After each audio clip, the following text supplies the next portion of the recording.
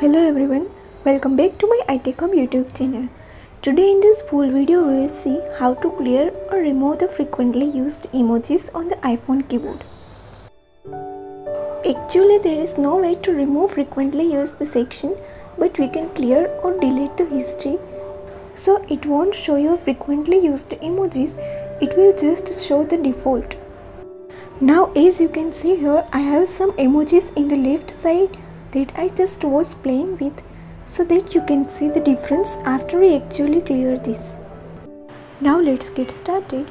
To removing the frequently used emojis on your iPhone, first of all go to settings on your device.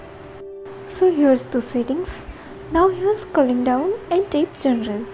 Now again scrolling down and tap on transfer or reset iPhone. Then here tap reset. Next you have to select reset keyboard dictionary. Now enter your passcode and again tap on reset dictionary.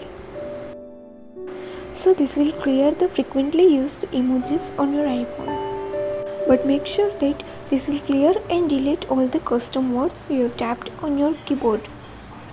Now when we check the keyboard, we'll see that it is just the default frequently used. None of the actual emojis that you used are in this frequently used list.